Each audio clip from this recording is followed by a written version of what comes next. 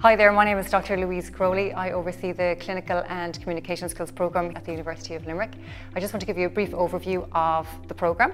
The medical school here uses a problem-based learning approach, or PBL approach, so each week the students get a different patient problem to solve or work through, and they do this in small groups of 8 or 9 students. And likewise for clinical skills teaching, the skills are taught in the same PBL groupings and in the context of the clinical case. So we draw on the principles of adult learning in that whatever problem you're learning about, you learn the skills in our classes to help you deal or solve the problem. So for example, if a patient presents with chest pain, in your PBL case, you will learn how to talk to the patient about the chest pain, how to take a relevant history of that chest pain. You'll get to perform an ECG, and you'll also learn how to examine the patient's heart or circulation system. So learning in context is very important. So what kind of skills do we learn? Well, we learn how to take histories or gather information. We learn how to give information to patients in an understandable way. We learn how to examine the patients, perform physical examinations, and we learn some procedural skills.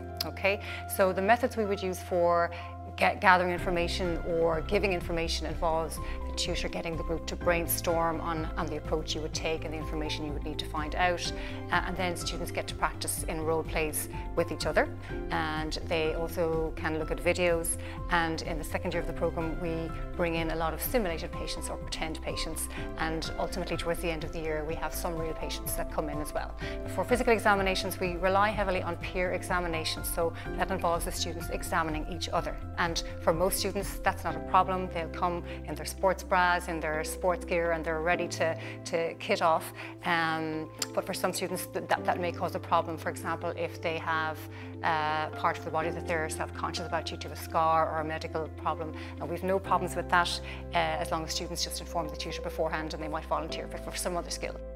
So we're very lucky that we have a range of technology, simulators, simulated patients, a hugely dedicated group of tutors. But I suppose the most important tools from a student's perspective are that they would use their eyes, their ears, fine-tune their physical examination skills so that they can rely on themselves when they're interacting with patients in years 3 and year 4 in their clinical placements and further on in their medical career. And I suppose what we try to do in years 1 and 2 is, I suppose, provide a springboard and a foundation for students so that they can learn these skills in a safe environment and hopefully in an enjoyable environment, and that when they get into years 3 and year 4 they can build on those skills and consolidate them by having the opportunity to examine real patients under the supervision of their GP tutors in general practice placements, and in the hospital setting, obviously under the supervision of our consultant colleagues.